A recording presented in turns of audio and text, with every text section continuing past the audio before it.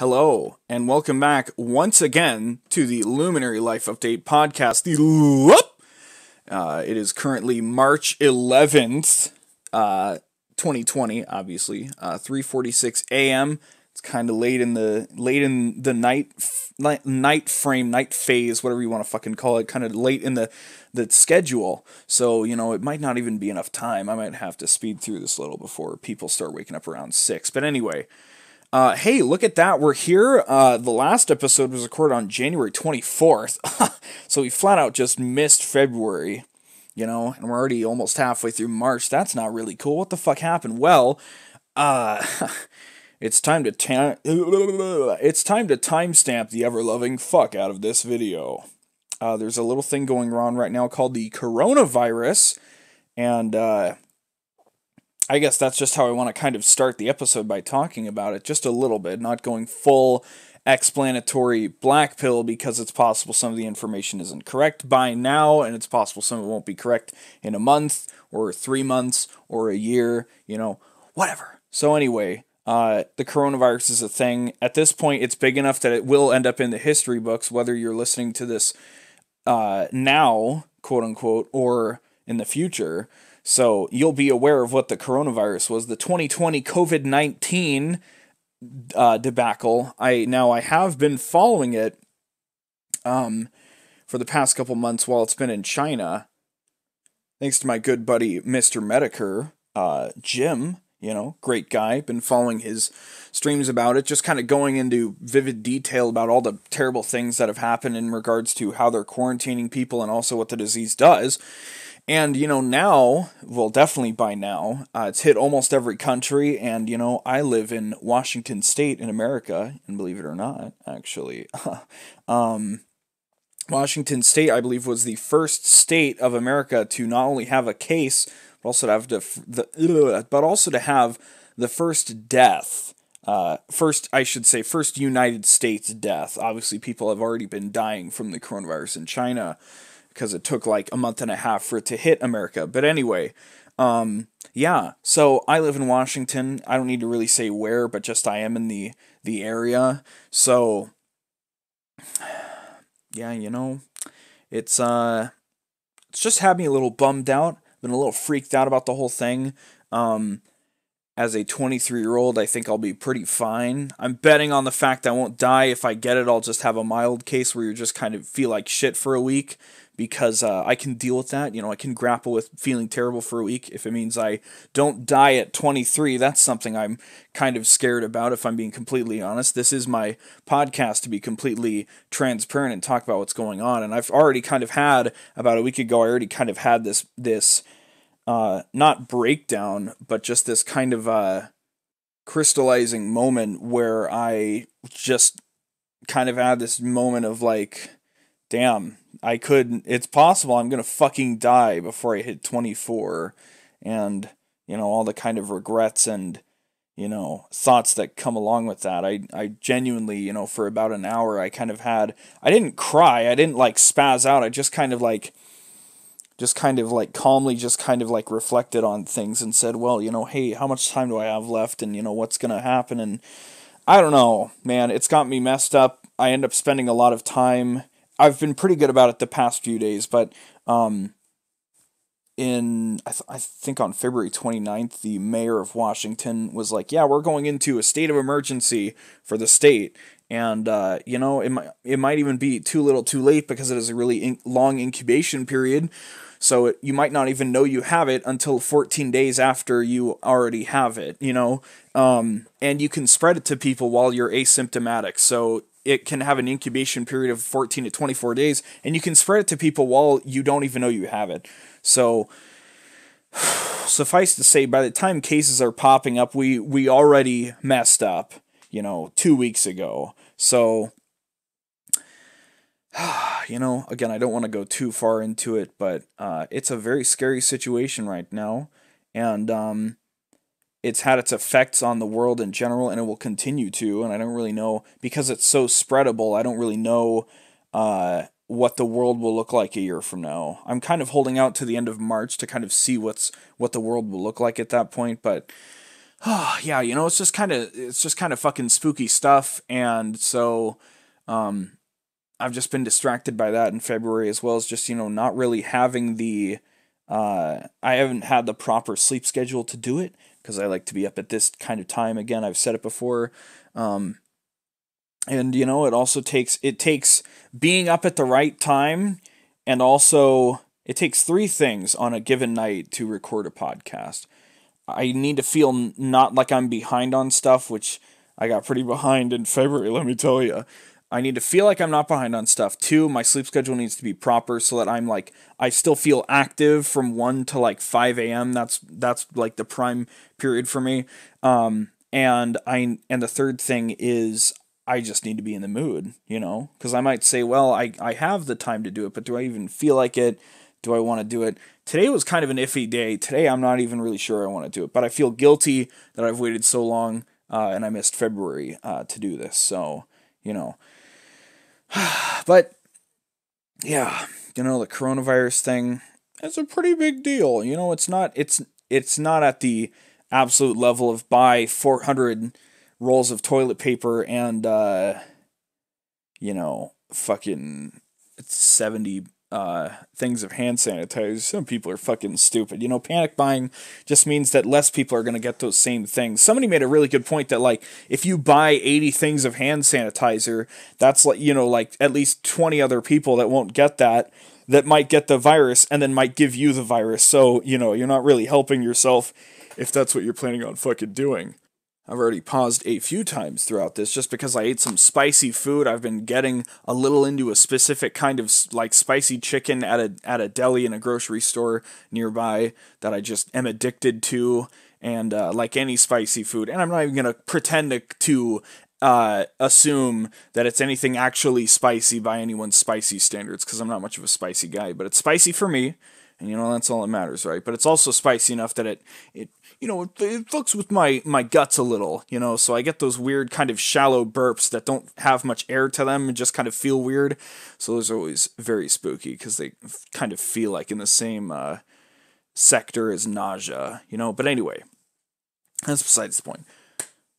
Coronavirus thing, not really cool, especially because I already had my month basically stint of feeling really sick back in January. So I'm really not fucking down about that, Anyway, we've spent 7 minutes already talking about the coronavirus. That's not cool. So that's kind of the IRL update, and also where I've been, kind of. Again, as always, if you're somehow wondering where the fuck I am, it's not impossible to find my Discord server. It's the only thing linked in the channel description. So there should be nobody wondering where the hell the next one is, because I'm very easy to come into contact with. So, yeah. Anyway, let's get into the number count. We've got a lot of things lined up for this podcast, and we'll just see how many we actually do. So, all right. Comparing here from January to March here, because we just should skip over February, right? Games, 337 to 336. That's cool. Games wishlisted, 566 to 564. Anime to watch, 734 to 740. Manga to read from 101 to 109. And books to read is the same, 8 to 8. And the total has gone from 1746 to 1757. Now, here's a really fun fact. The overall number from February 1st to March 1st has only gone up 1. The total went up 1 between February and March 1st, which is fucking sick, right? Normally it goes up 10 or 20. So if I can, if I can stall that number just more and more while I'm digging through things, that'll be really good. But anyway, yeah, so that's where the numbers are, Now, what did I finish? I'm going to be honest, I'm already kind of starting to feel like I'm not really into this. Let me take a swig of something here. Okay, so, first thing I finished, Yakuza Kiwami 2. Now, it's been a while. That was back on January 21st. So, it's been kind of a while.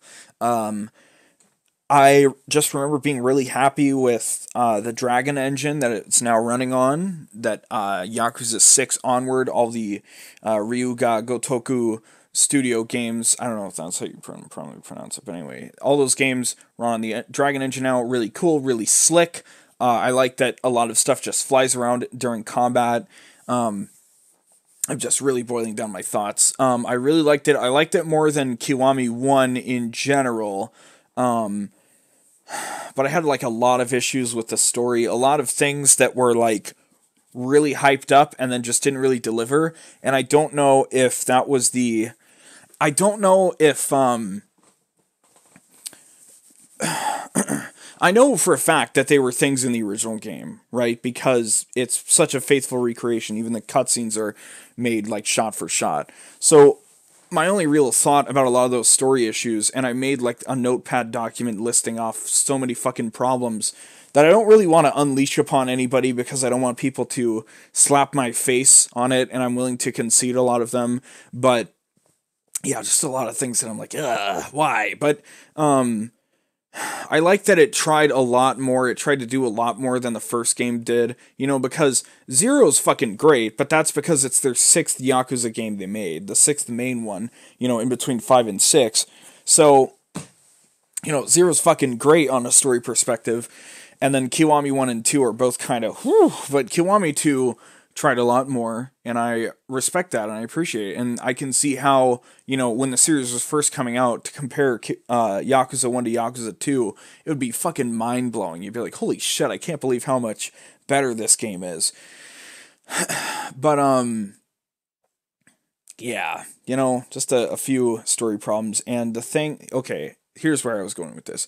The thing that I kept thinking about kind of during it was, for the sake of its recreation, you know, it's Yakuza Kiwami. Kiwami means extreme.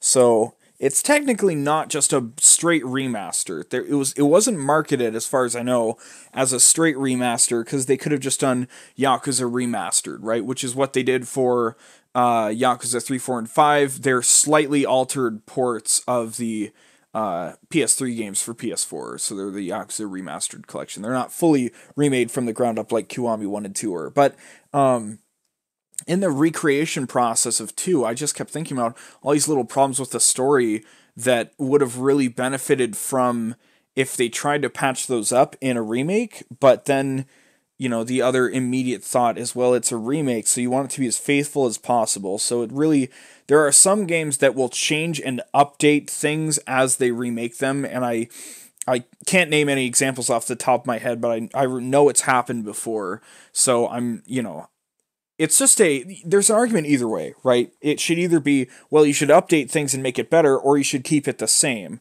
you know? And one of the biggest disappointments of a remaster is, of course, Dark Souls Remastered, where some things look better, some things look worse. They didn't fix Vamos's fucking voice. They still made it they just cleaned it up, but it's still distorted as fuck for no fucking reason. I mean, it's clearly just like, that's the effect they wanted for the character, right? But it's still fucking stupid. And they added, like, a couple things. You can change covenants from the bonfire instead of going to the covenant leaders, but you still suffer the downside of betraying a covenant. So it's like, well, you streamlined it, but you didn't fully streamline it because it's still a bad thing to do. And it's really weird because, again, with a remaster and a remake or whatever the fuck, you have two options. You can either keep it as faithful as you can fucking try to maintain that original experience, which is definitely worthy to be preserved and definitely a worthy pursuit, even if there's parts of the game that suck. Like, I don't fault Kiwami 2 for having little issues with the story that I didn't like, because that was the original game. So, like, good on you for repeating it. You know, it doesn't matter. My issue is with the original game, not really with Kiwami 2, you know, though Kiwami 2 technically stands by itself on those issues as well, you know. But then the other, like, sheer side of a remaster is updating it and trying to polish off every little, like, kind of dull part of the game, you know. And I know I'm just totally getting sidetracked, but I really like this point of comparison with Dark Souls Remastered, because Dark Souls Remastered didn't do either. It didn't completely maintain the original game because they added like 3 or 4 things in. They added the password system, they added the quick covenant change thing, and they added an entire bonfire somewhere else, and they let you pop multiple items at once and donate multiple items at once to Covenant leaders, and I think probably like a couple other things. But the fact is, it's not the original game anymore because they added those features. But that's all they added. They didn't fix, like, there's some clearly unfinished parts of the game, like Lost Izalith and just like the entire second half of the game, frankly, right? And no one here, what am I talking about? No one is gonna fault them for not quote-unquote finishing the game, but it's like, if you wanted to maintain the original game, you should have left it exactly how it was. Don't go halfway and be like, oh, well, we added a couple little nice things. You know, they didn't change and update the mechanics to reflect the later game's better implementation of them. You know, you didn't get, like, the upgrade system in Dark Souls 1, it's so shitty compared to 2 and 3, and it's so much more complicated and annoying. But again, you can make the argument that, like, well, that's the original game. It's like, if it's the original game, then why'd we get the fucking password system? That takes away the difficulty of summoning people, which was part of the original game. You know, just all that shit. It's just it's so confusing. Your remaster / remake / whatever, whatever, you know, either make it as absolutely one-to-one, deadly accurate of a recreation of the original as possible, with updated graphics and, like, you know, revitalized cutscenes or whatever, or like remake the game and polish up the mechanics and make it just as deadly modernized and like perfect as you can, keeping the soul of the game intact, but like making it shinier on all the fronts, you know. So we can talk about that a little later, I guess, with something down the line. But yeah, Kiwami 2, I like that it did a lot more than Kiwami 1 did in the story department, and I'm really interested to see where the story goes from there. Yeah. I'm not going to pick up the Remastered collection yet, because I'm really curious to see more Yakuza games come to PC. I do have my PS4 now, because I bought Death Stranding, and, you know, 4 months later, Death Stranding is still the only PS4 game I own. How about that for buying a console for one game? But, yeah, so it feels good knowing that with the collection out, I do, like, right now, personally have the ability to play through the entire Yakuza storyline, except for 7, right? But that's not even out in English yet, so that's fine. But yeah, so something for me to think about. But I'm not going to pick it up yet, because I want to see if things will come out. And because Kiwami 1 and 2 and 0 are the ones already out on PC, I think it makes the most sense to put the Remastered collection out next, and then 5, and then 6, and then maybe Judgment, maybe Lost Paradise. I'd really love to play Lost Paradise, honestly, since I'm way more into Fist of the North Star after getting into the fucking gacha game. But anyway, yeah, Kiwami 2, it's a bit of a slapper. 0, I think, is still the best, but I like Kiwami 2 a lot as well. So next up, this isn't even really like something I finished so much as oh my. I would like to correct the record. About 12 minutes ago, I finished Yakuza Kiwami 2 on February 3rd. It wasn't January 21st. January 21st is when I finished the first Kiwami, and I finished Kiwami 2 on February 3rd. Oops. Anyway, again, here's something that I didn't finish, but it's something that happened. I went to see Dweezil Zappa on the Hot Rats 50th anniversary tour. Dweezil Zappa being the son of Frank Zappa, because Frank is dead. He died from cancer in '93, before I was even born. Love that. Love finding out my fucking heroes are dead before I was even aware of them, such as George Carlin and Bill Hicks. That's really cool. But anyway, so Dweezil took up the mantle, and he's I'm not going to say he made it his life's work, but he got so good at guitar, even better than his dad at this point, and he just goes around with a really fucking awesome band and covers a bunch of his dad's music, and it's fucking cool. You know, why not? So that was really cool to see. I got tickets for Christmas from my mom, so that was cool. I took my friend who I'd been playing Zappa albums for in the background for the past like couple months, and that was cool. I don't know how much he loved it, but he did have some moments where his mind was blown because they were like, you know, everybody up there would just be a fucking monster at their instruments. You know, you got so many different keyboards going on. You got fucking saxophone, flute, obviously guitars, bass, drums, just so much just riffing, awesome shit. I don't even know how to explain it. They played Hot Rats in its entirety, Zappa's seminal jazz fusion album, possibly the first jazz fusion album if it wasn't for... Actually, it came out on the exact same day that King Crimson's Into the Court of the Crimson King came out, which is like, can you name a better single day for music ever? You know, how many... Can you name a day where 3 incredible masterpiece albums came out? 3 influential, seminal masterpiece albums came out on one day. I don't know if you can. Maybe somewhere in the 70s or 80s you could probably list like, oh, 3 really good metal albums came out. But I don't know, man. One day. We're not talking the same month, same year. We're talking one day. People are like, man, this decade was a really good decade for music. Or this year was really good for music. But it's like, damn, same day. Holy fuck, you know? So they played through Hot Rats in its entirety, and then they played a set list of a bunch of different songs. I'm still only like maybe a third of the way through Zappa's discography, so I only knew about half the songs. But it was cool, kind of getting a preview of a bunch of other songs, and it kind of gave me a little bit of a header as to which albums I should check out next. So that was cool. It was a fun time.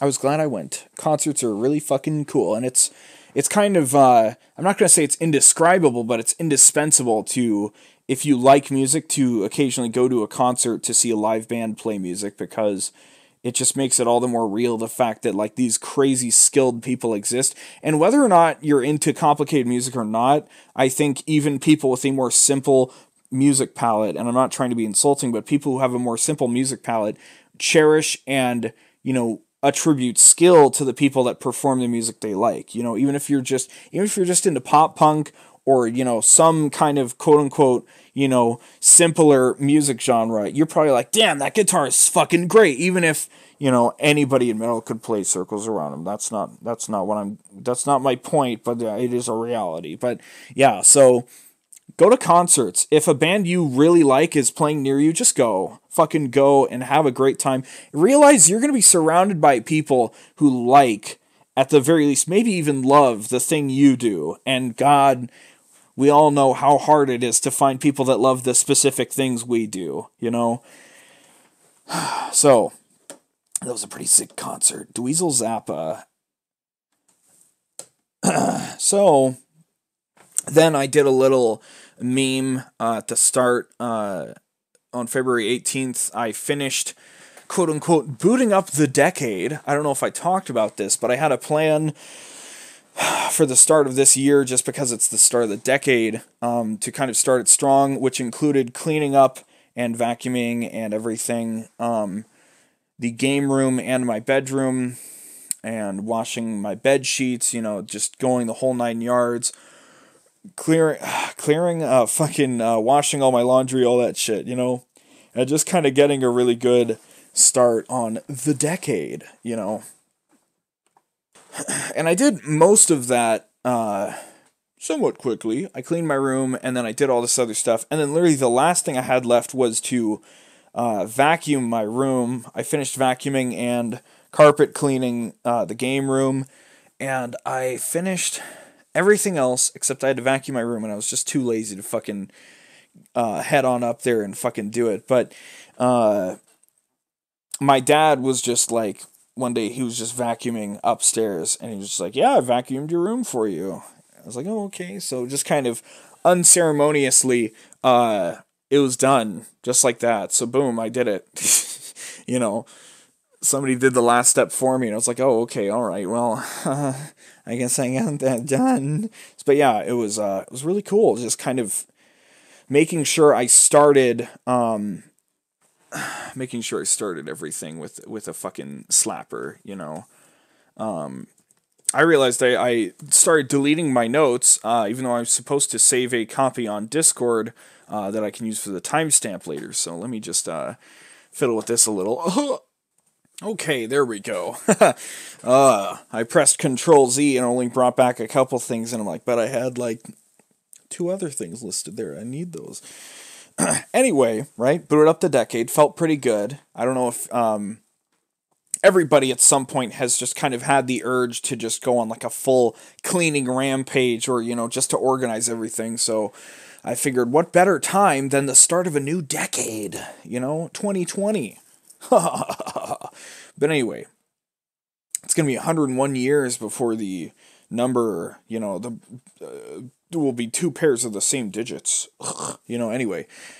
Let me say anyway like 7 more times, right? Next up, The Division 2. Now, what's up with that? I didn't mention The Division 2. I haven't mentioned it at all. What the fuck's the deal with that? I think maybe I did. I'm not sure. Let's see what day this was. February 23rd, I finished The Division 2. Now, The Division 2, for a promotional thing for an expansion coming out early this month, they actually, on Uplay and every console platform, they sold The Division 2, the entire base game and everything, for $3. That's right, $3 fucking dollars. I've never seen, you know, at least in the modern era, I've never seen a, let me explain that actually, because that still probably doesn't sound very crazy. But anyway, I've never seen a AAA game sold a full, you know, not some fucking starter pack bullshit with like Rainbow Six Siege or For Honor. You know, this is Ubisoft. They could have done some starter pack stupid bullshit. They didn't. It's the full fucking game for $3. You know, never seen a full AAA game sold for $3 before. And by that, I meant that, like, you know, it's only like a year old. You know, you can obviously... The immediate counter argument is, well, have you ever been on Steam? There are games from 8 years ago that are AAA that get sold for $3, and I'm like, yeah, but that's fucking 8 years ago. You know, anyway. So, I don't really have that much to say about The Division except to talk about technical issues. Anyway, God, I just love that anyway button, and now my nose is itchy, and my guts are grumbly from spicy food, and... It's always such a train wreck, isn't it? Goddamn. Anyway. I had a lot of fun with it. It didn't quite, like, nail me. Like, the atmosphere didn't quite hit me as hard and, like, envelop me as much as the first game did. Because the first game is set in the winter and the second game is set in the spring. So everything's green and kind of overgrown, which is its own aesthetic. But the smothering snow and cold of the Division 1 was really cool. Let me think here. Mechanically, the Division 2 was a lot tighter than the first game. However, we're immediately going to jump into talk about the expansion here. Man, those shallow burps after spicy food. I don't know if anybody listening to this can relate, but it's a real thing, and you're like, wow, that's kind of spooky. Anyway, Jesus. Division 2, better mechanically than the first game. They knew what the fuck they were doing, and I think for the first time ever, I saw a looter shooter in that vein of, you know, Destiny and Anthem and The Division. For the first time ever, I believe The Division 2 actually stuck the landing. You know, it seems almost impossible for a looter shooter to launch a sequel successfully, but as far as I could tell, The Division 2 did it. You know, and I'm not even talking from the perspective of just now playing it a year later. I mean, like, I was still subscribed to the subreddit when it came out, even though I didn't care enough to buy it when it came out. It was just going to be in the back of my mind, and hearing it was on sale for $3, that was finally my, you know, point to jump in on. So, they made a lot of things better, and I don't want to really go into the details of things because there's so many things I could talk about. I almost had like a spasm in my brain when I was like checking out all the new stuff, trying to make sense of it all. But I will say, there's a bunch of great things, and then with the expansion that just came out, Warlords of New York, which came out a week ago, they changed a bunch of things for even better, and then they added a bunch of shitty things as well. So, again, I don't want to go into specifics, but like, somehow the game was going fucking great and everybody was getting excited for Warlords of New York because the game has an end game. You know, that seems to be like the problem that people have with looter shooters at launch, but it has an end game, you know, and it's still there. Admittedly, all the content is still there and it's still good. It's just that like the gameplay and like the looting aspect is just slightly shittier than it was before the expansion came out. Like overall, there's really good changes and really bad changes. Overall, it's slightly shittier than it was before the expansion came out, which has people mad, and now the game's in kind of a bad state, and it sucks to see that because I was really kind of getting down with it. But I have to say, I have technical issues with it. Now, PC gaming in general is a really nebulous topic where, you know, there's like, well, maybe you're running different parts, maybe these parts can handle this better, maybe these parts just fundamentally can't run this, or they can't process this, or maybe you'll run the exact same rigs on the same game, and for some reason machine A gets 20 more frames than machine B does, you know? It's ridiculous, and that's one of the things I fucking despise about it. For the longest time, I didn't really care about PC gaming because I was tired of, when I was a kid, having a really shitty old family computer, and then when I wanted to play a game on it, I would, you know, I'd buy it from the store, and then I'd install it, and then it wouldn't run at all. I'm like, well, what the fuck? I have a computer, run the fucking game, you know?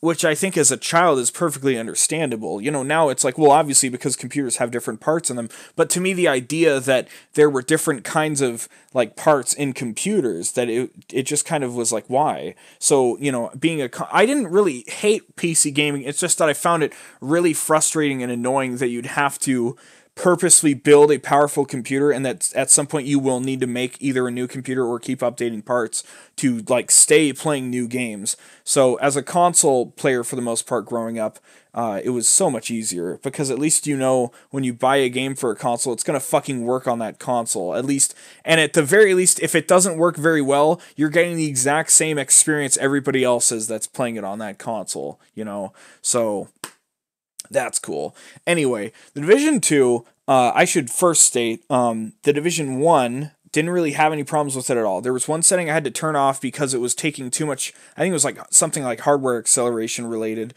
because it was taking too many resources from my graphics card in general, so that if I wanted to watch YouTube videos at the same time, like while I was running around clearing side missions or collecting things, my videos would stutter and like buffer, and I'm like, well, that's not cool. I want to be able to like watch my videos while I'm doing it because I have two screens, right? Flick that off. No problems with the Division 1, and now I can watch YouTube videos just fine. Great. Thank you. You know, run it at like high settings, maybe very high settings. Looks great. Good looking game. Glad to play it. Division 2, same engine, the Snowdrop engine, which I believe the recent Ghost Recon games, Wildlands and Breakpoint, are also on. Some reason, I can run the Division 2 just fine. However, there's two big problems with it. Two real big fucking problems with the Division 2 running on my computer. The first one is somewhat frequent. I don't know, frequent isn't the right term. Somewhat common. That's what I'm looking for. And that is that for some fucking reason, it will crank the fuck out of your CPU and take all of the resources and make it smash into that 100% CPU usage, which, if you're playing the game by itself, you know, if you've got one screen, you know, you're just playing the game, that'll be perfectly fine, except you'll get micro stutters, which will be really annoying after enough time. But if you have multiple screens and you're like, okay, well, I'm going to tab out and do something else, your computer just grinds to a fucking halt. Like, it suddenly feels like that shitty old family computer, you know, while you're running this fucking game because your CPU is capped out. Now, what caused this? Is it too beefy for my computer? No. I don't know what the fuck it is. Somehow, my screen, my laptop's main screen, which is where I play my games, even though my second screen is slightly bigger, you know, I use that for watching stuff and I use my main screen for playing stuff, it goes to 120 hertz. So, reasonably, the most frames I ever want is 120 frames, you know. Here's the thing. on the settings I was running, I was getting about 90 to 100 frames typically on the Division 2. Totally understandable. My computer's from 2017, starting to get a little old. You know, I'm starting to, you know, accept the fact. Well, it's not even starting to accept. It's just that, like, yes, just bluntly, my computer will not survive like the next 3 years. It's got maybe 2 more years in it before it's gonna start fucking running into issues, which is fine. You know, I'm gonna build a desktop at some point and be like, oh, anyway.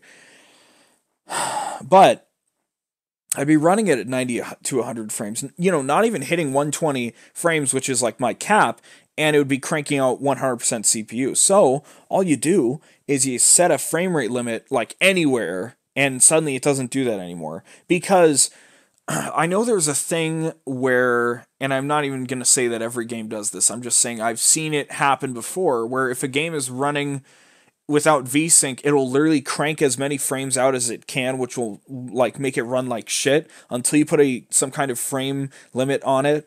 But again, like I wasn't even hitting like what my like display limit would be, you know? So yeah, it was really weird. So I just cranked the you put the frame limiter on like down to 60, which is like my bare minimum, right? But yeah, lock it to 60, no problems anymore. Now you're back down to like 60% CPU usage. Wowie. Thanks. You know, it's been a year. Again, I'm not buying it. I didn't buy it at launch. I'm not playing it at launch. It came out a year ago. Still has this issue. Supposedly there were updates to alleviate it a bit, but obviously me and other people who have complained about it as I've done research still have problems with it. So thanks, Ubisoft. How about you just, I don't know, fix that fucking issue? I don't know what the deal is. The other thing is the other second, as in one of those two words, pick your favorite, issue, is that if I leave my computer on long enough, apparently, you know, I'm either going to sound like, I'm either going to be speaking the gospel to people and they'll be like, oh my god, wow, oh, I've never heard of that, or I'll sound like a total fucking retard. But anyway, apparently if I leave my computer on long enough, when I want to launch the Division 2, it eats up all of my remaining memory because there isn't enough there because it's just been strewn about by being on for so long and doing all these different things. So if I want to run the Division 2 flawlessly, now I know that I have to restart my computer before launching it, and then, you know, it'll be fine for like the next 10 hours or, you know, whatever. If I want to play the Division 2 for an entire day, it'll be fine, you know.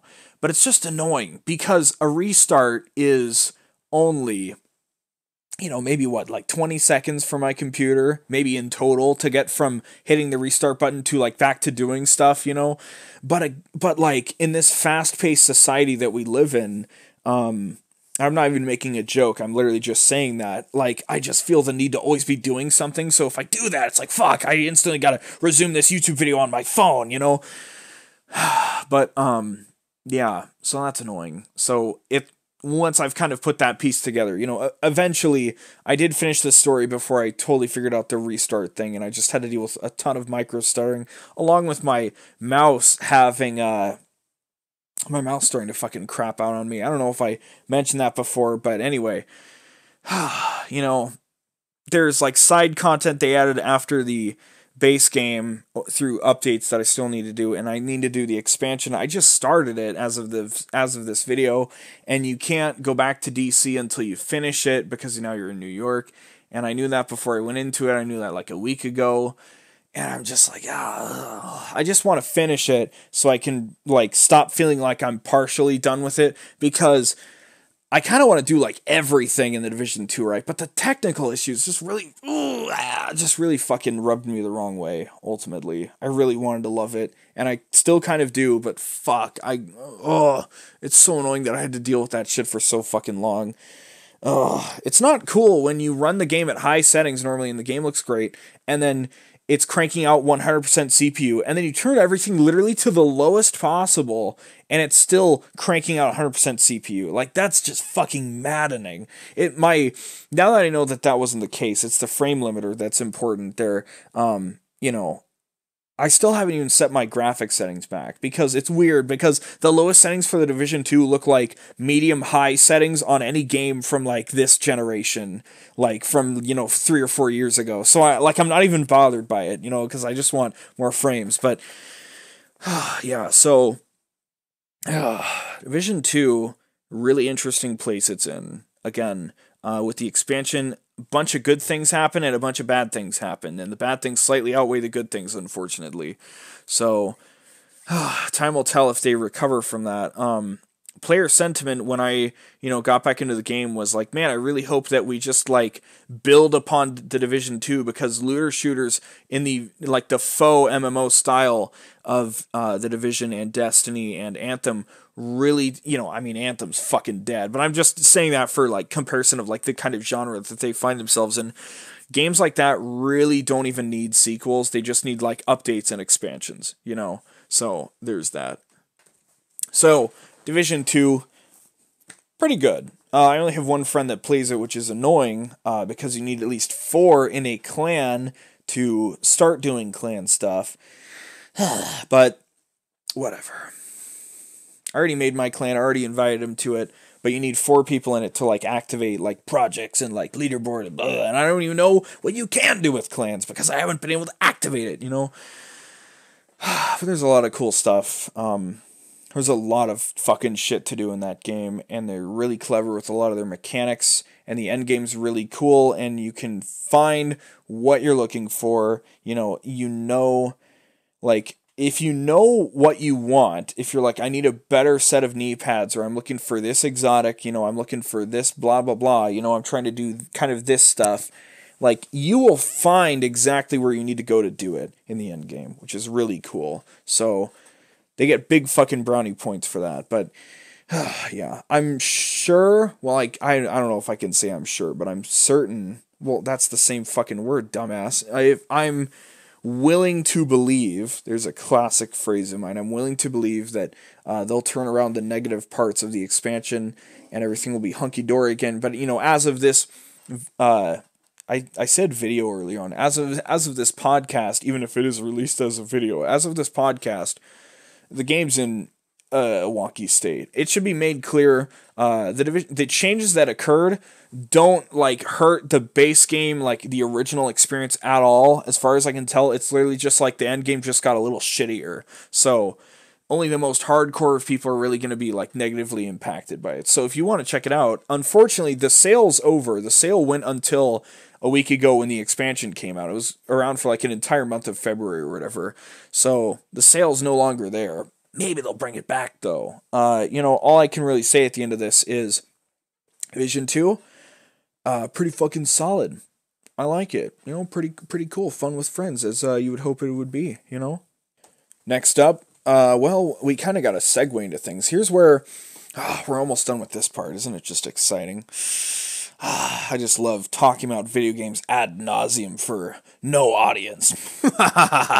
Anyway, we kind of have to mix things around here and talk about what's up next as well as what I finished here. So, according to the timestamps, I'm way too lazy, apparently, to actually look at or listen to the old podcast to know what I talked about. But I did mention Doom Eternal hype at the end of the last podcast, which means that I may or may not have mentioned something that I will now mention now that I can be ashamed for either way if I mention it before or not. And that is, I may or may not have mentioned a Doom Crusade thing that I was going to do by playing through Doom 2, Doom 64, Plutonia, TNT Evolution, Doom 3, its expansions, Doom 2016, and then Eternal.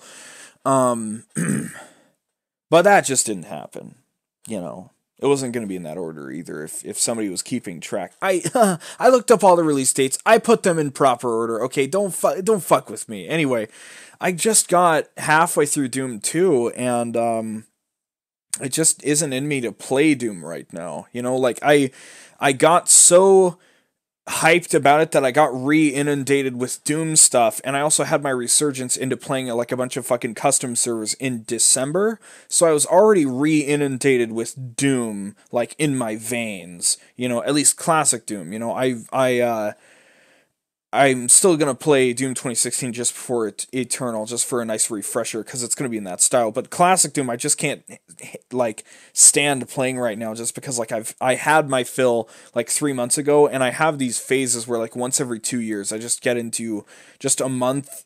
Not a month, maybe like a week and a half of just straight, just Doom, just playing a shitload of Doom.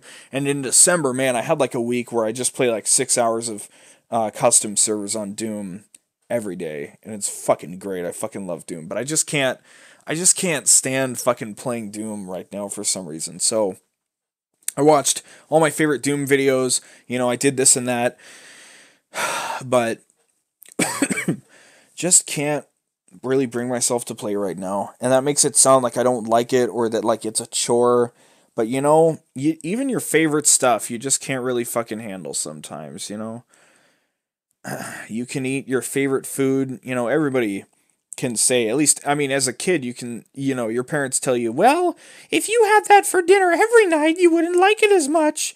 And, you know, you're like, that's fucking bullshit, you stupid whore. I mean, you don't actually say that, neither did I, but of course that's what we're thinking. But, I'm joking, obviously, but, the fact is, you know, your favorite things you can get tired of. So, I'm going to replay Doom 2016 very, very, very soon. I'm aiming for the 15th. That's going to be my day to replay it, just because that'll be fun. But the Doom Crusade not happening. Again, I don't know if I mentioned it at the end of the last podcast or not, but whether or not I did, I wanted to bring it up here just so I can say, hey guys, here's another failed project that I was going to do and then didn't. Just like in 2019 when I was around January, I'm like, I'm going to platinum every Devil May Cry game before 5 comes out. And then I did 1, and then I did 2, and then I just kind of stopped at 3. I didn't really it wasn't too hard for me. I just kind of like lost my momentum. And then 5 came out, and I was kind of reinvigorated, but then I was like, well, do I platinum 5 since I'm like used to these new mechanics, or do I go back to 3? And then, you know, when I come back to 5 after 4, you know, I mean, it'll be the evolution of the mechanics again, but I mean, I'm gonna forget how I already can play it, you know, and how I'm gonna have to relearn how to play V, blah, blah, blah. So 5, I got halfway through, so you have to play it on, you get easy and normal, and then you get hard, and then you get Dante Must Die difficulty. So I got through normal on my first playthrough, I got through hard, and then I got halfway through Dante Must Die when I just kind of like stopped. But man, you know, if I can kill that shit on Dante Must Die, that'll feel really fucking good. And again, and another thing, I didn't use any fucking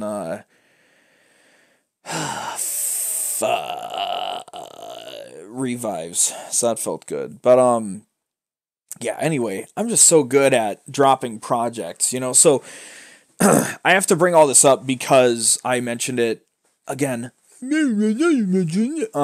the end of the last podcast. So what are we doing now? Well, we're kind of twiddling our thumbs waiting, and the idea was to play the Division 2 until Doom Eternal, because the expansion came out on the 3rd, so I'm like, well, there's no way I can play the expansion for more than a week, and then I'll just have time to coast, right? You know, still to this day, haven't finished the expansion. Maybe tomorrow. Ooh. Delicious.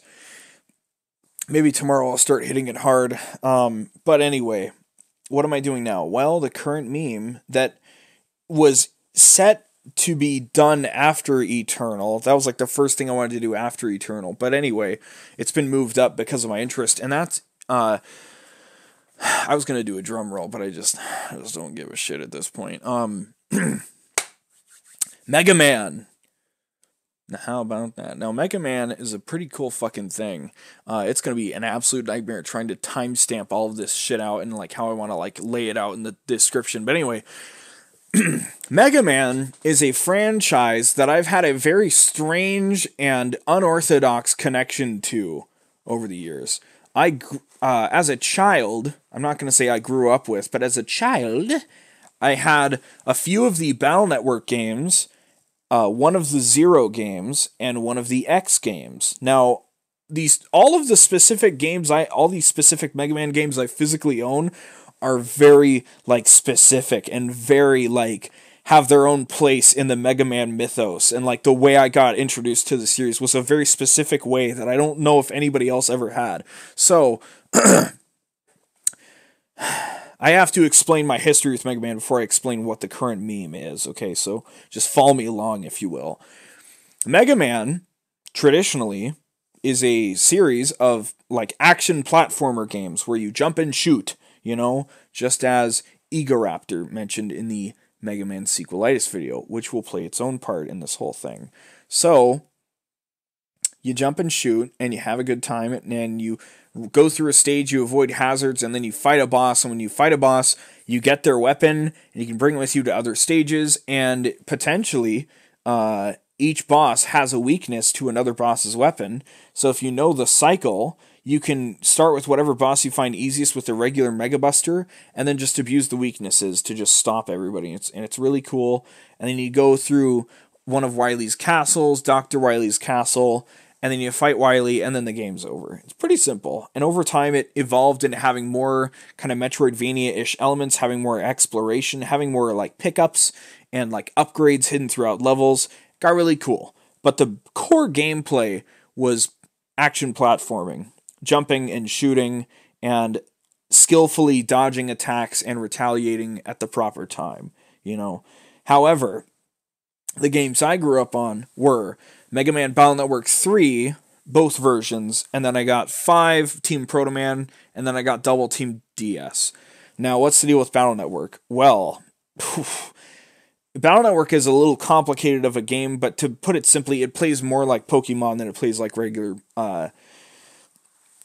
Mega Man. So I didn't get, it's not an action platformer at all. It has like an overworld that you run around and you can connect into things. I really don't want to go into too much detail about it, but all you need to know is that it has some turn-based stuff to it, some live time, what the fuck, real time action to it as well, and it's totally not anything like the original Mega Man games or like the main gameplay flow at all of Mega Man games, but I really love it, and I still stand by that I really like its style. But after those, I randomly got Mega Man 03 for Christmas. 1 year, and I distinctly remember like getting it and being like, wow, it's a Mega Man game, because I'm like, well, hey, I like Mega Man, I like the Battle Network games, and I distinctly remember getting it and then being like super thrilled, and I started playing it on like the car ride home from my grandpa's, because it was a gift from my grandparents, that's the word, gift from my grandparents, and we always went over there for Christmas Eve, and then we'd have like our immediate family Christmas on Christmas.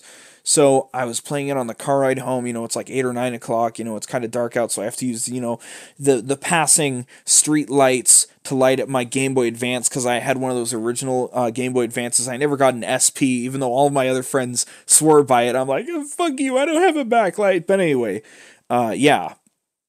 And it was really fucking hard. It was really, really fucking hard. And time and time again, I could beat the intro stage, and then I'd get to the main menu where you'd select like one of the next 4 levels to go to, and fuck, I just couldn't do any of them. I think I would keep coming back time and time again because I really wanted to love that game. It was just so fucking hard because it played like a traditional Mega Man game. It was an action platformer where you had to skillfully dodge stuff and move quickly and do all this stuff and fight enemies in real time all the time. And God, I just wasn't ready for that. I had the Super Mario game for the Game Boy Color growing up, so, you know, I wasn't new to platformers or anything, you know. I think the platformer is arguably the first genre anybody should get into, because I think mastering movement is probably the first thing you should do in a video game, because, you know, actions are cool, but it's also good to be able to, like, know what you can do physically in the game. Anyway, 03 fucking kicked my ass, and I always loved and respected it, even if it never wanted to love me in return. You know, it was like I was basically simping for it, to put it bluntly. And there was like one time where I managed to clear a stage and kill a boss, and I was like, damn, I finally did it. And then I never, you know, cleared another stage after that, no matter how many attempts I would fire it back up and be like, fuck, I just can't beat any of these motherfucking stages and or bosses. Ah! So, really hard game. I would find out later that 03, I should go back to Battle Network. I would find out later, Battle Network 3 is considered like the best one in the series of 6, and 5 is kind of good, kind of iffy. Some people like it, some people don't like it. I really like it. It's very gamey, but I like it. I would find out later, Mega Man 03, if you're based and you know anything about Mega Man, or if you know everything about Mega Man, I should say, Mega Man 03 is one of, if not the best singular Mega Man game in terms of like that classic formula of action platforming. Yeah, I didn't know that at the time, obviously. And then the last game I physically own for Mega Man, and I still have all of these except the disc for this game, and that would be Mega Man X7. Now, what you need to know immediately off the bat is Mega Man X7 is a terrible fucking game. Terrible. It's fucking abysmal. I'm not being like, well, some people like it and I don't like it, so I'm overplaying how bad. No. This is a genuinely bad game. Worse than Devil May Cry 2. If you've been following me and you're like, man, I should play Devil May Cry now. Yeah. But Mega Man X7, it's worse than Devil May Cry 2 for many reasons. A lot of shoddy level design, really weird choices in terms of like how often voice clips are played. The gameplay just feels super clunky. There's just a lot of terrible problems with it. Oh! And I own it for the PS2. Actually, the disc is missing, and I don't know where it went because I never like did a meme and snapped it or anything. But X7 was a game I got for Christmas as well. I don't vividly remember when I got it. I might have just randomly got it from my parents, not with any fanfare. You know, maybe it was just a gift in the middle of somewhere, you know, that wasn't tied to my birthday or Christmas. But yeah, got it, and just remember thinking the game was really hard. It did kind of play in the classic action platformer style, but they also try to incorporate like three-dimensional shit, which just like, ugh, that game's just rife with bad decisions. So, anyway, yeah, so like how I didn't know 03 was one of the best games, I didn't know X7 was one of, if not the worst singular Mega Man game. When I first got it, I got somewhat into it, and then I just couldn't really get anything done again because it was really hard. There was just a lot of really cheap difficulty in that game. And then later, like way later in high school, because I got all these Mega Man games while I was, I think, still in elementary school, if not like 6th or 7th grade. Later in high school, I had this renaissance where I was like, well, I still never beat this game, and I kind of want to just beat the shit out of it. So then I did. You know, I finally played it. I looked up where to find like all the armor pieces and blah, blah, all that other shit. And I did it, and I was kind of like, wow, you know, I did it. And looking back, it doesn't even feel like it happened. It was such a fucking blur. But I think even somewhere at that time, something inside of me was like, man, this game is not that good, isn't it? This game is kind of bad, you know. But you know, as a youngin, still, you know, without a critical mind and possibly somewhat new to the industry, still, despite playing games since I was born, as far as I know. You know, I didn't want to be critical of games because I didn't know what a bad game really looked like. That's something I've always grappled with. It's like, well, I don't really know what's bad because I don't really have an idea of how bad things can really be unless they're like the absolute worst possible thing. So I don't really have any kind of understanding of what bad is other than the absolute worst possible thing it can be, you know. So I had, in summary, still to this day, these are the only physical Mega Man games I own, and I know where all of them are. Mega Man 3, both white and blue versions. Mega Man 5, Mega Man Battle Network 3. Mega Man Battle Network 5, Team Proto Man for Game Boy Advance. Battle Network 5, Double Team DS. Mega Man 03, and Mega Man X7. So, what does this all have to do with any other shit? Well, the next step in this process is around 2013 or 2014, Egoraptor, you may know him as Aaron Hansen from Game Grumps, put out a video called Sequelitis about Mega Man Classic versus Mega Man X. Now, it was the third sequelitis video, actually. At the time, there was the one about Castlevania 1 to Castlevania 2, and then there was a shorter one about Super Castlevania. And then you made the Mega Man to Mega Man X1, and then nothing for like 3 years, and then you made the Zelda one. But anyway, the Mega Man sequelitis video that eGraptor made is the hardest fucking sell for Mega Man X you will ever see. And it's the hardest sell for like any game I've ever seen. And it immediately impressed me so much that I decided to get into emulation, and I ended up emulating a Mega Man X, and I would play it at school during lunch. I went to my German teacher's classroom, and she had a few computers that were just off to the side, because like every classroom just has a few computers just extra for no reason. So it was a really fun time. She would play I don't know what the right name for it is, but The Daily Show with Jon Stewart on her projector, and eat her lunch, and I'd just be, listening to that, and also just fiddling around playing fucking Mega Man X on the computer thanks to emulation. It was really fun. I got one of my friends into it, and we just played the shit out of Mega Man. 100%ed Mega Man X, had a fucking blast with it. One of the greatest games ever, fucking hands down. Then I played Mega Man X2, and I did everything in that, and then I think I maybe started Mega Man X3, but then I stopped there. So I've had my like moment to like really embrace Mega Man, but now it's the real time. So there's a nice yawn for you. I hope you ASMR fans are sticking around for that. Anyway, now what are we doing now? We're doing the Mega Man Crusade. So Doom, fucking take a seat and a step, take a steat. The plan is, so 2013, 2014-ish, I believe. The dates might not line up, but they released a Capcom. I guess it should be also stated, this is like a full crash course at this point. Mega Man as a franchise was kind of dead since like 2009. So when he showed up in Smash in 2013, 14-ish, it was a really big deal because people were like, holy shit, I thought Mega Man was fucking dead.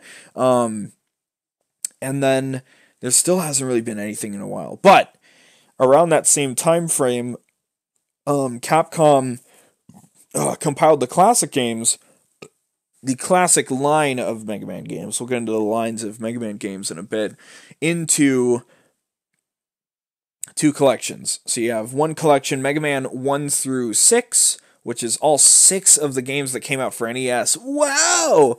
And then Classic Collection 2, which is 7 through 10, which 7 came out on SNES, 8 came out on PlayStation 1, and then 9 and 10 actually came out for the Xbox 360 as retro classic titles. So they're in the vein of actually the first game in terms of like your abilities. And then in 2018, they put out, it was like a long affair to like announce it and everything. They finally they revealed and created and put out, and everybody loved, Mega Man 11, finally a new classic game that everybody was skeptical of. They were like, I don't know if they can pull it off anymore. And it looked a little weird from the trailers, but they pulled it off, and it's a great addition. So classic series, fantastic. After that, they made actually an X Legacy collection, which people loved even more because X is like, classic is for the boomers. X is like, here's your badass like metal version of Mega Man that's way more edgy and it's way cooler, and the soundtrack is way more rock and metal oriented. It's fucking sick, and it's about war instead of like, one guy fighting a bunch of robots. It's about a fucking war. Anyway, so you have the X Collection 1, which is Mega Man X1 through 4, which I believe 1 through 3 were on the SNES, and then 4 was on PS1. And then you have Collection 2. I'm sorry, I'm not even looking at this. It sounds like my gaps in speech, words. It sounds like my pauses are because I'm looking at something. I'm not. I'm literally just like recalling all this information from my head right now. X Collection 2 has 5, 6, 7, 8, 5 and 6 on PS1, 7 and 8 were on PS2, as far as I know. So that's cool. So you can get you know, the classic set, the classic line and the X line on any console. And just now, in February, last month, they put out the Zero collection. Ooh. They hyped it up. They put out a collection that has all 4 Zero games from Game Boy Advance, as well as the 2 ZX games for DS. So it's one collection with 6 games. That's fucking crazy. And I think just seeing that trailer and seeing people be really hyped about it, and also hearing that it's the best one yet, instead of being like emulation, it's actual ports, so there's no input lag, whereas the other collections, the Classic and X collections, have like a very, very, very, very, very minuscule amount of input lag that only really speedrunners can notice, or if you've played the native versions recently. But anyway, just seeing all this hype and support for it, just really, especially the fact that I always really wanted to love 03, but I just didn't have the skill to really grasp it, really made me want to play the Zero games. So I'm like, fuck it, here's our chance to do things right and play through all of the games. So, my trajectory now is, I'm currently playing through the classic games, going to play 1 through 11, all the way through to 11, then I'm going to play X 1 through 8, and then I'm going to play 0, 0, 1 through ZX Advent. That's my plan. That's what my current plan. I'm currently done with 1 through 7 of Classic, so I'm already almost done with the Classic set. I want to make it clear, with those 3 fucking series, and, you know, people who have played ZX are like, well, ZX is a different series from Zero. It's, you know, I mean, it is the X to Zero's Classic, to be completely fair, but it's still, it's like the same style, and it's portable Mega Man.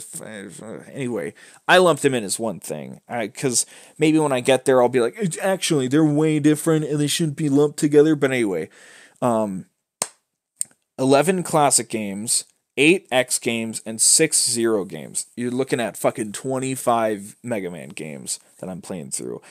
And you know, those first 6 NES games, there's slight deviations. I've been keeping notes on every little thing that changes so that I can like help diversify them in my mind and be like, wow, look at this. Like, for example, this was something that blew my mind. You don't even have the charge shot in the first Mega Man game. Now, I was willing to believe that you didn't have the slide in the first Mega Man game. I was willing to believe that, but you don't even have the fucking charge shot, you know? You don't get the charge shot until the 4th game.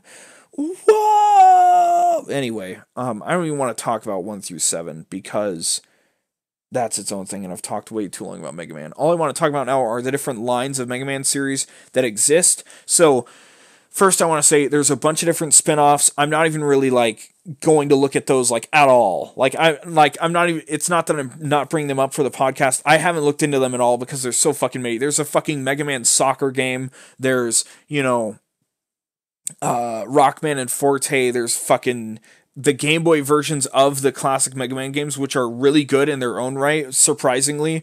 Just all that shit. I'm not interested in those spin-offs. I'm just interested in all the different lines of games. So, what do you got? You have classic Mega Man, which is, you know, pew pew pew pew pew, you know, 8-bit shit. That's the character that the Smash Brothers Mega Man is based off of, and he has a bunch of weapons from those Mega Man games, and they're all really good. Like, the baseline of classic is good. Some of them are really good. Some of them are, you know, just like pretty good, but there aren't really any mistakes. You're not really gonna have to suffer through any of them to have a good time. So 11 Mega Man games, all pretty fucking solid, all pretty fun. All my friends kind of discredit the classic series and say, oh, I'm just only gonna play X, but I'm glad that I'm taking the time to play through classic because they are still genuinely fun.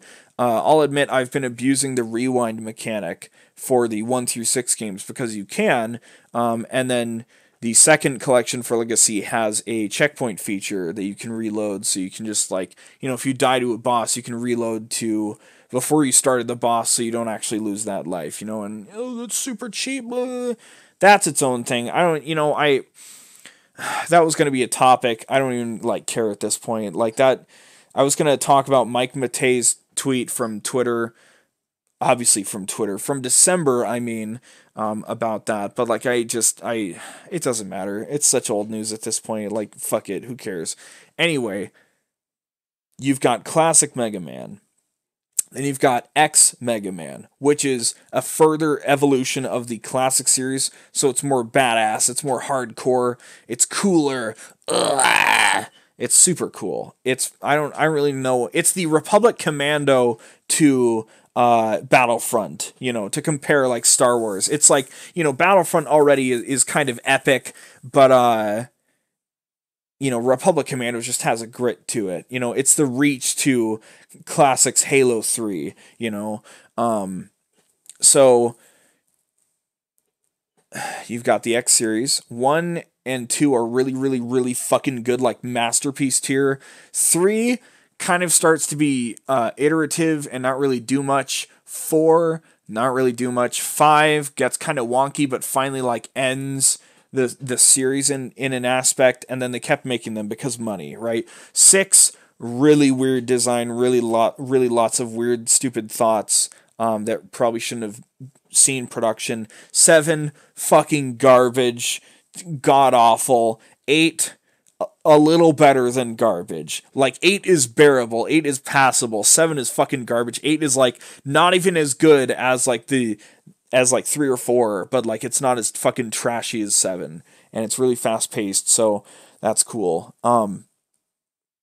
0. So X is really funny because as far as I can tell, X has the largest variation in quality from like 2 of the most objectively incredible Mega Man games in X1 and X2 to X7, which is like the worst fucking Mega Man game in the entire Mega Man franchise. Like, wow. Anyway, and then you have Mega Man 0, which is an even further development of the X gameplay. So that's cool. So you've got, collectibles around stages and, a little bit of Metroidvania elements. You got upgrades to go grab and stuff to do and revisiting levels and areas to find new stuff. I love that shit. And then ZX is like even further evolution, right? So the reason I'm playing them in that order is because it's the further evolution. And also, here's what's really interesting. All of that, Classic X, 0, ZX, is one timeline. They're all on the same fucking timeline. And it's really weird because Classic is set up a certain way where Mega Man is built by Dr. Light and he fights Dr. Wily and his robot masters.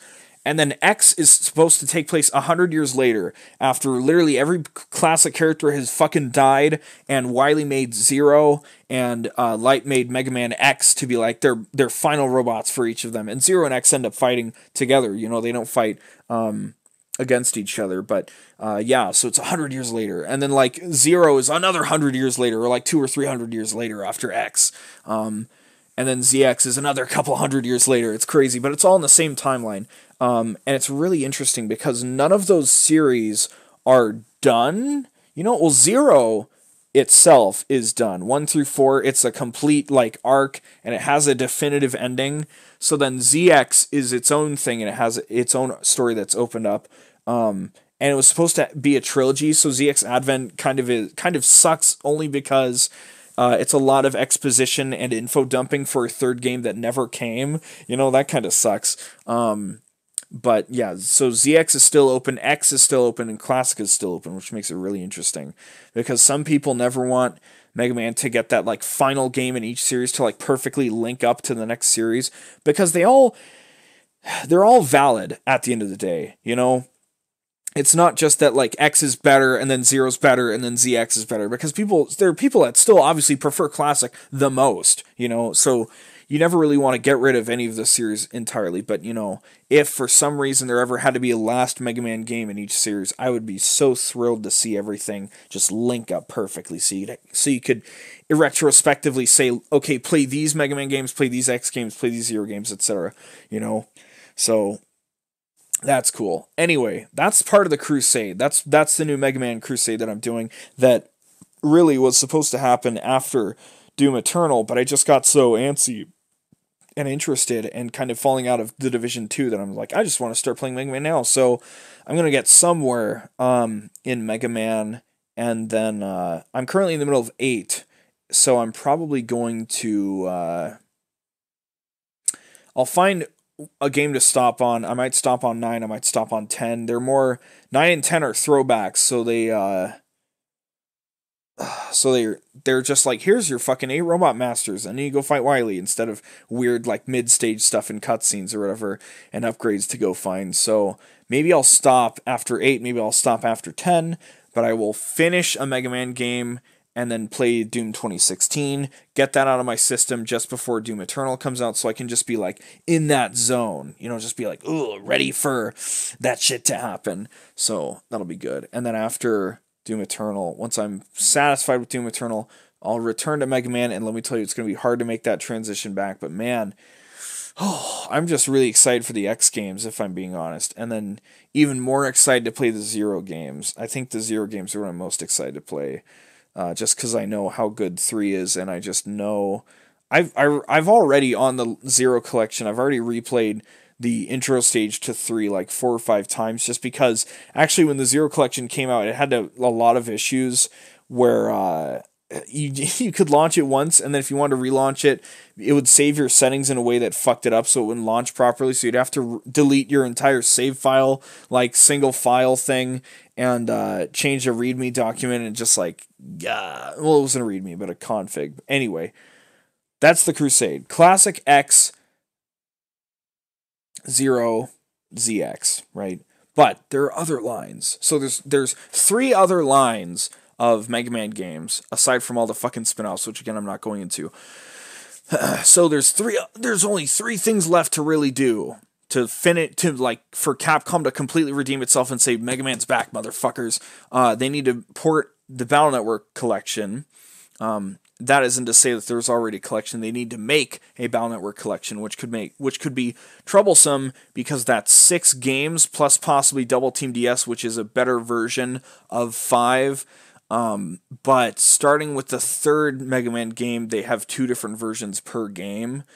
So, it's like Pokemon in that aspect. There's different versions. So it's like, are they going to try and boil it down into one game? Because, like, for the most part, what they do with the 2 different versions is they change color palettes for a lot of things. And of course, like, there's chips you can use, and you can only get certain chips in certain games. But they also change a lot of, like, the color palettes of things to make it feel different. So some things might be red, whereas in the other game they'll be blue or something anyway.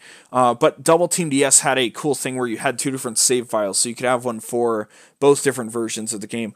Or, if you wanted 2 save files for the same version, why not? You can do that. That's your choice. But I'm hoping they'll do that for the Legacy Collection. That'll make the most sense. So there's that, and then there's Star Force, which is the 0 to Battle Networks X. Basically, it's a DS series that evolves the Battle Network gameplay. I haven't heard really good things about Star Force. I'll be completely honest. I've heard pretty average things, but nonetheless, they're a follow-up to the Battle Network style, and I really like the design of the Mega Man in the Star Force series, so you need that. There's 3 Star Force games, and I think Star Force 2 has like 3 versions. I don't know what the fuck they were thinking, but yeah, so preferably, even though it's a lot of games, preferably you would bundle Battle Network and Star Force together, preferably, and then the last collection would be Mega Man Legends, which is a 3D like third-person adventure game in the style of like Legend of Zelda and like Mario 64, which is really weird. That's like an even weirder thing for Mega Man. And there were 3 games on the PS1. Technically 2. There's Mega Man Legends 1, Mega Man Legends 2, and there was supposed to be a 3rd that also never came. So that's another series that Capcom has just left on a fucking cliffhanger, just like ZX. But then there was also a kind of spin-off game within that series that was the same style, called The Misadventures of Tron Bonne. Tron Bonne being the like cartoonish antagonist of I don't even know if she's the main antagonist, but she's just like a little villain within the Mega Man Legends game. So I would arguably lump that in there with them, because it's the only other game in the Mega Man franchise that's in that same like PS1 third person fucking action thing like the Mega Man Legends games are. It has the exact same like aesthetic and style and like graphical sensibilities. Words. Oh, anyway, that's like my fucking crash course on Mega Man. Holy shit. I just had so much I wanted to explain. So yeah, it's pretty cool, you know? I can feel myself getting better at the games, and I'm attempting some of the challenges. That's cool, you know? But, yeah, I'm really excited to get to the X games, because again, I've played X1 and 2, and I know they're just fucking slappers.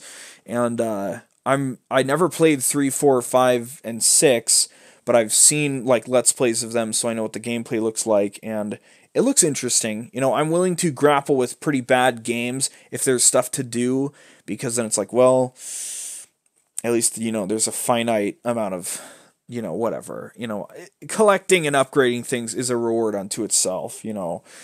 And now that it's on Steam, all these collections are on every platform, by the way, including Switch. So there's no excuse if you want to get into Mega Man. Like, now's your chance. You can play these on anything. You've got 25 fucking Mega Man games just waiting for you to sink your teeth into, bro. Especially the Zero games. It's especially a big deal because oh, right. The thing about remastering stuff that I mentioned in the Yakuza Kiwami thing. I mentioned later on there would be something. So in the collections for Classic and X, there's like action figure models and, well, not models, but like action figures and like the packaging and you can like look at the covers of comics and like all these like different concept art and all this like just art in general. Really cool. There's music players for every game. It's fucking awesome. And like bonus modes in there's challenges in Classic. There's this like dual boss fight thing in X, and there's this speed running mode called Z Chaser in the Zero collection. It's all fucking crazy. And then in I don't even know. There's just a bunch of features. I just want to mention the ZX games have particularly ZX Advent. I'm not really sure about the first game, but ZX Advent has like animated cutscenes, like animated cutscenes, and they were obviously hella compressed back on the DS, but now they're not. They found the original files for them, so they're like super crisp and clean. And then also the entirety of ZX Advent is voice acted, and obviously back then it was super compressed again, but they found all the original files and remastered them, so it's super crisp again. You know, super great.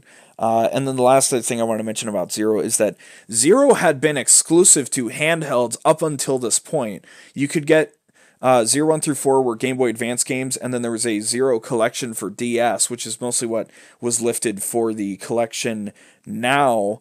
But yeah, up until this point, you couldn't play the Zero games on console, which sucked because they're genuinely good games. And again, it's the further evolution of the X gameplay, which is a further evolution of the Classic gameplay. You know, so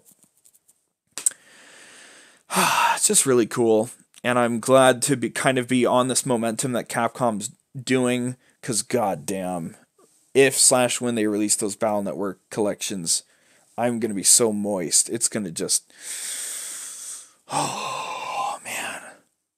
I cannot wait, dude.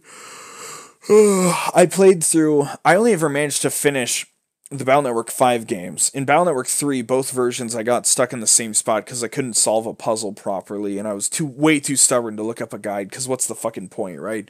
But man, there's chips to collect, there's like end game bosses, there's post game exploration. It's like, fuck, there's so much to do in those games. I fucking want those like crack. But anyway, yeah, dude, that's the big fucking Mega Man meme.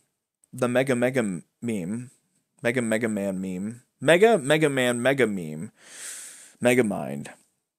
Words. Funny. Haha. Anyway. How many times more can I say anyway? That's going to become like the meme of this podcast, I think. Just fucking saying anyway. Alright, so I guess the only other thing I want to fucking mention is I busted a nut on my guitar. Now, if you'd stop laughing, the musicians in the audience may recognize what I mean. So, the on a guitar, you've got you've got the fucking body and you've got the headstock, you know, up top. The strings go across the neck, and then they run through a nut at the end, like at the base of the headstock, and then into like the things that hold the strings, the tuners, right? And I was changing my strings, and I fucking just popped part of the fucking nut off, which is not good. So I had to replace it. And you know, it's been a fucking nightmare trying to do that. I did in fact order my replacement nut, but I had to sand it down because it was a little too big to fit in the spot I needed it to, and it was such a frustrating thing. I couldn't get it to fit in there, and then at some point I guess I fucking sanded it down too much. It would still fit in there with like glue and whatever, but now it won't fit like snug by itself, which is like kind of should. You know, it's not to say that like, well, I can jury rig it to be fine. You know, it will be fine when I glue it in there, but it's still frustrating that like in between trying to make it fit, I did in fact sand it down too much. So God, it was really fucking annoying though. Just back and forth, back and forth, back and forth on sandpaper. Ugh, good old manual labor. It's good for you. It builds character, you know. But yeah, so that hasn't been fun. I literally just haven't been able to play guitar for like a month now. I finally got desperate enough that I'm borrowing my dad's 7-string and just hooking it into a different amp. So it's not exactly the same experience, but you know, my hands just had to sing a bit, you know. So that was funny, but it kind of made me frustrated. I think that was a prime catalyst when I kind of had my coronavirus-based like epiphany, my crystallizing moment, where I was just like, man, there might be a chance that I might literally never play guitar again because I can't, you know, I don't want to order anything from Amazon because it can live on surfaces for super long and all this other shit, right? I don't want to go out anywhere. I don't want to go to Guitar Center and say, hey, you know what? Just here's fucking $30. Put this nut in this guitar for me. Thanks. You know, like, God, I just like, it's not worth the fucking manual effort at this point. But yeah. Anyway, I don't want to talk too much about it, and I'm really hoping by the next one I won't have to make any kind of update on the coronavirus, because fuck it, you know, I hate it. Yeah, living is certainly a thing, isn't it? There are other topics to talk about, but I don't really have the fire to talk about those. I watched this. Let's see the fucking details here, actually. I watched a... let's see how many... this 23-minute video by Nerl, Nerrel, about emulation, the law, and you, where the hobby ends and crime begins. That kind of just... It, like, the first half is about, like, the criminality of it, but then the second half is more about, like, the legitimacy of emulation and for like preservation. And he brings up like, you know, the shitty arguments, you know, not in favor of them, but like basically saying, look at these bad arguments for it, and then, you know, destroying them.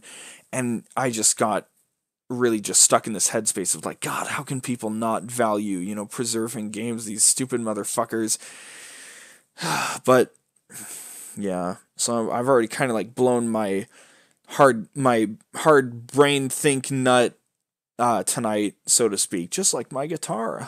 But yeah, I'm just feeling pretty wiped out. I'm glad I could do this. It's now 5:17 a.m., so I don't really have that much time left to do stuff. But